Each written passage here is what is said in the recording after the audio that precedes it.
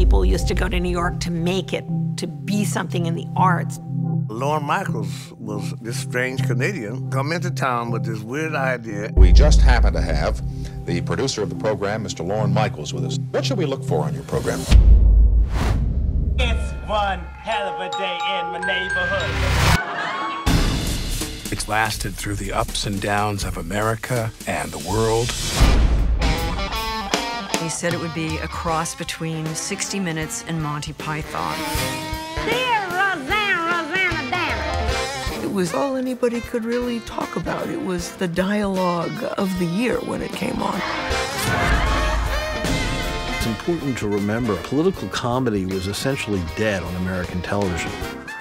As the writers, you sit around and go like, what's true about this story that no one's saying?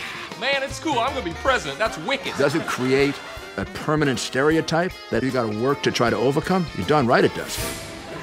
It's gotta be all about job creation. Bingo.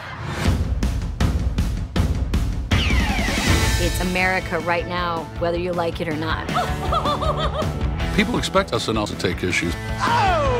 People like when something goes down, like, what are they gonna do on SNL? Well, stop being so gentle with that thing. Here, let me show you. Yeah! It's the only form where everyone is necessary till the end. We don't go on because we're ready, we go on because it's 11:30.